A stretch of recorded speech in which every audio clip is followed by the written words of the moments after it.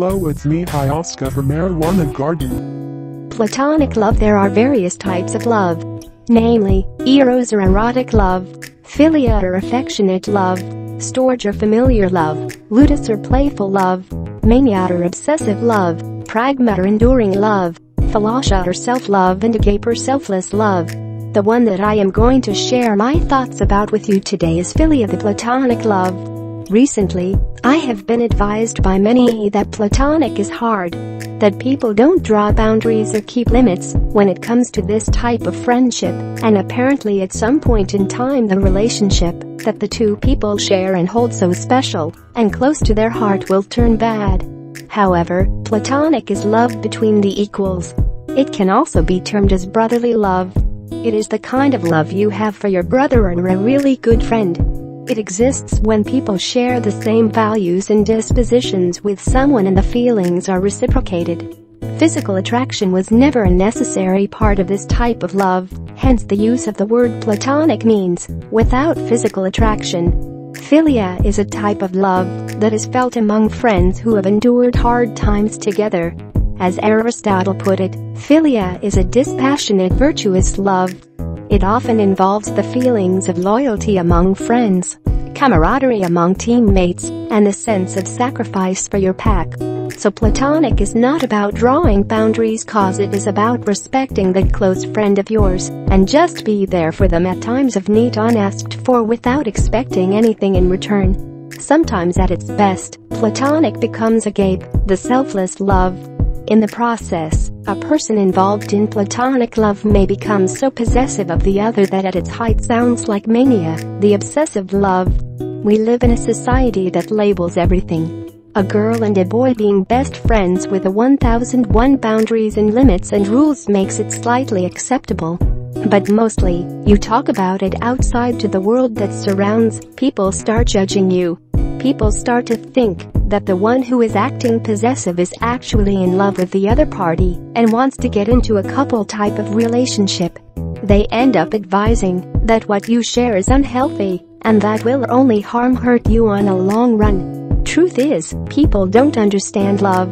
The very term for many only portrays the romantic, incessant, Ludus, erotic love. It is indeed warm to share that kind of romantic and sensually passionate love.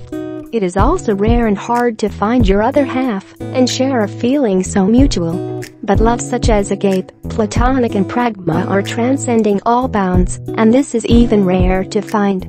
This is even more important to treasure, for this type of love does not just happen. This type of love is free of judgments and expectations, and above all magical. So if you ever come across something as special as platonic, don't have a blurry line, introspect and convince yourself with what your heart and head has to say, and stop fearing the society and their labels, because at the end of the day, they are meaningless and never ever magical. Do you think you have this bond with someone? Go and love them with all your heart. Appreciate them. Make them believe that their presence is highly wanted in your life. Make them feel special and secure in your presence. Push them outside their comfort zone, and push yourself too. Enjoy life as the time goes by together. What you share may be short-lived, or if you both mutually want each other's presence in your life that much, the platonic love that you share might actually become pragma. Pragma, the enduring love, a love that has aged, matured and developed over time. It is beyond the physical, it has transcended the casual, and it is a unique harmony that is formed over time. You can find pragma in married couples who have lasted together for a long time, or in friendships that have endured for decades. Unfortunately, pragma is a type of love that is not easily found. We spend so much time and energy trying to find love, and so little time in learning how to maintain it. Unlike the other types of love, pragma is the result of efforts on both sides. It's the love between people who have learned to make compromises, have demonstrated patience and tolerance to make this relationship work. So what is it that I am trying to say? Don't judge love. Don't try to stick to the societal definitions of how love is supposed to be. Everyone seems to have a clear idea of how other people should lead their lives, but none about his or her own. Love is wide, big and beautiful. And if you are lucky enough to come across something platonic, agape, hold on to it very tightly and never let go. For they are compassionate and just beautiful the way they are, with all the flaws and imperfections. It is real. Just be.